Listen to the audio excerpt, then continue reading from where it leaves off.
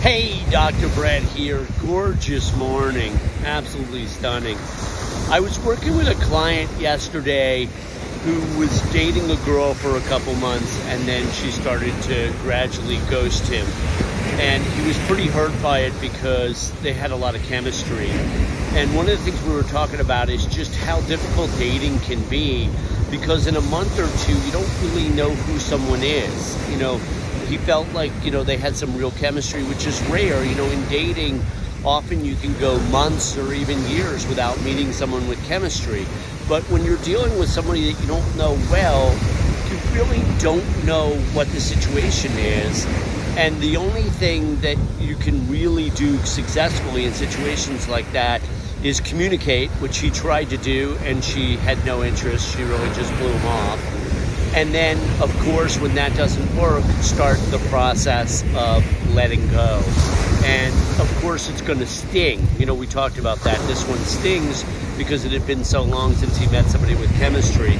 But, strangers have issues, right? Almost everybody has some kind of issue, right? In dating, you're going to bump into that. Now, what could it be? Did an ex-boyfriend come back from the past? Does she have intimacy issues or fear of getting close? That's kind of what we arrived at the possibility of, because her mom's an alcoholic and she had a rough childhood, and relationships are not easy for her. So maybe they started to get a little bit close and she got scared. That's always a possibility when you're dealing with somebody you don't know. It's also a possibility when you're dealing with somebody you do know. People struggle with intimacy. A video that we're going to do in the future here on emotional intimacy, just how challenging it is for most people. So anyway, when a situation like this occurs, it stings, it's going to hurt a little bit, but we want to start the process of letting go, because that's the only really successful way to live, right?